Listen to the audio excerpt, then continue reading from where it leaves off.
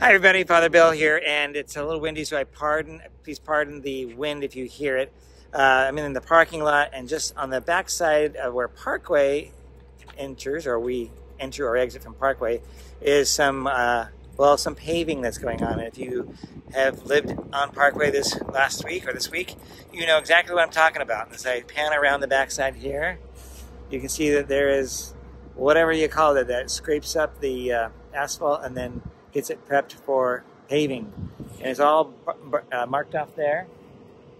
And I was going to go home and have a lunch, but I think I'm just going to stay here. So as we're doing that, here's a thought for you. Yesterday I was watching this go down, and it's almost what's the word? It's kind of satisfying to watch, where it digs up the asphalt and lays bare that was underneath there, and then paves over the roughness and the whatever imperfections there with the new asphalt, and then the steamroller comes over and just really smooths it out.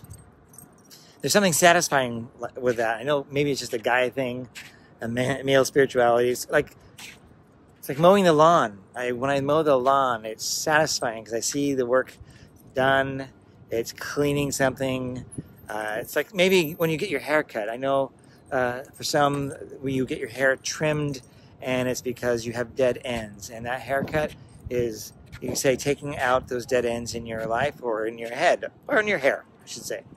Well, there's a lot of things like that in our lives that are satisfying because they are correcting something. But to do that, something has to be left behind, or taken out, or trimmed off. And ultimately, spiritually speaking, sin is like that.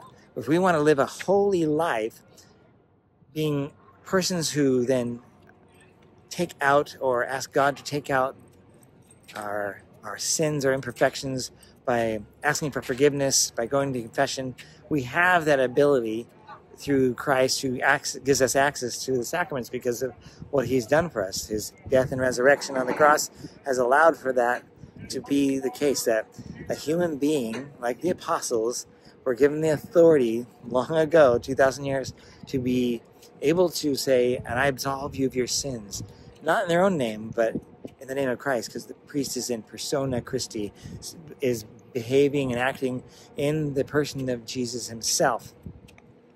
So as I look at the paving again, and I think about even mowing the lawn, all these things are ways for us to find satisfaction.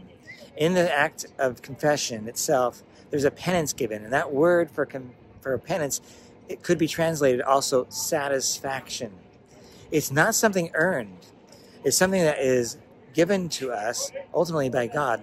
Yes, the priest gives us a penance itself, but we have satisfaction when we walk out of the confessional because of God's action, because Jesus Christ wants to absolve us, and we were open to that thing, so we could, the sacrament, so we could actually be the people that we want to be, the better versions of ourselves, that those sins are stripped away.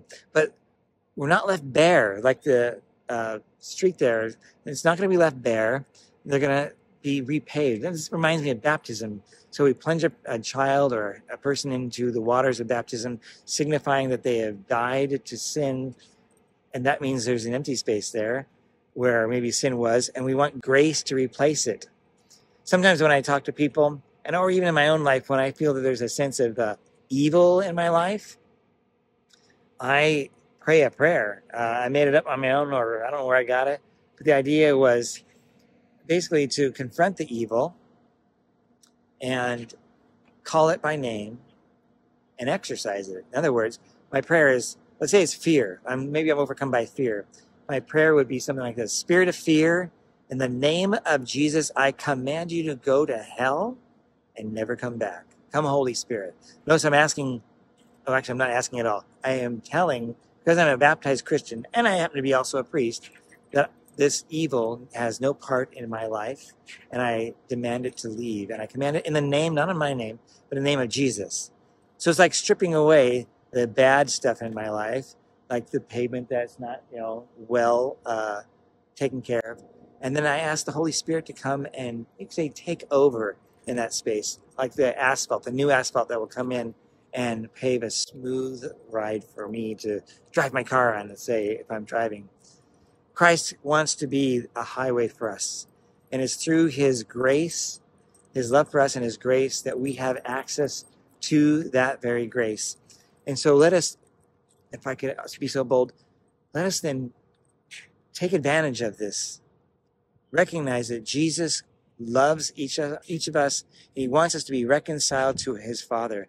And the way to do that is through his church.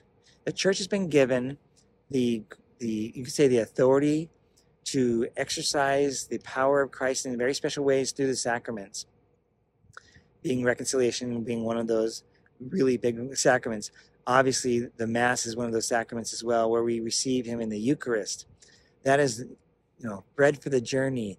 That is Christ's very presence to energize us and encourage us as we go through our days or in this summer to do what is supposed to be done, to do the right thing, and to have strength to not be tempted by evil, to go out and proclaim the gospel with enthusiasm, recognizing that he has done everything for us and he gives himself to us in the Eucharist. So it's wonderful when these things happen in our neighborhood, even though it's kind of a pain that I can't actually get home, because as soon as they pave that one side of the road, I can't cross it for a while. So I'm just going to go back to the office and have lunch there, be with the wonderful staff that the Holy Trinity has, and I really do love them. Wonderful people. We have lots of fun and sharing in our faith and just kidding around, but doing some serious work. I hope that this week and this weekend will be profitable for you in your faith. Deacon Brett will be doing the homily today, or this coming weekend. I will be away for 2 weekends, so you won't see a Friday video next week or the week after that from me.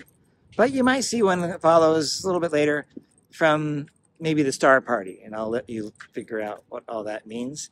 That might mean something about a destination, but I will leave that again to your brilliance and your intuition. In the meantime, folks, God bless you. And as for me and Snickers there, have a great day. Bye-bye.